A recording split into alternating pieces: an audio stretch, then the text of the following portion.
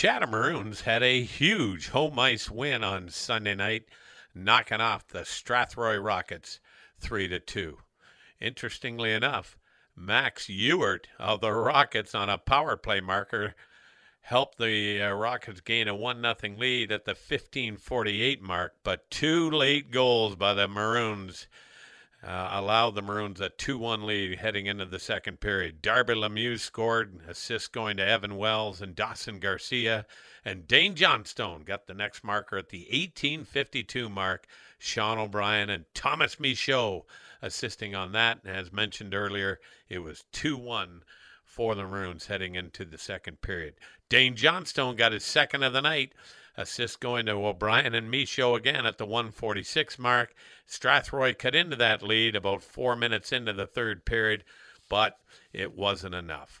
The Rockets actually outshot the Maroons 39-32. Some good goaltending from the Maroons allowed them to hold on to that victory. Certainly an exciting time and game down at the Memorial Arena. 3-2, once again, Chatham Maroons with the win. Hey gang, Peter Cobb here.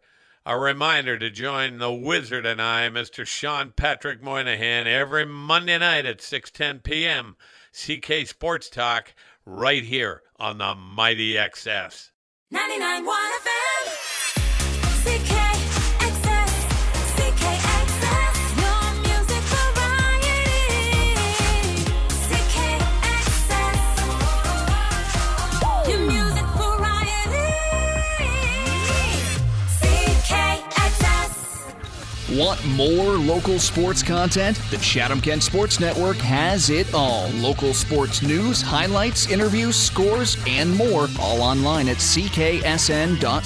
CKSN serves all CK communities shore to shore, from minor sports to the pros. Keep tabs on our local athletes at every level and find even more CKSN sports updates on Facebook and Twitter. The Chatham-Kent Sports Network, online at cksn.ca.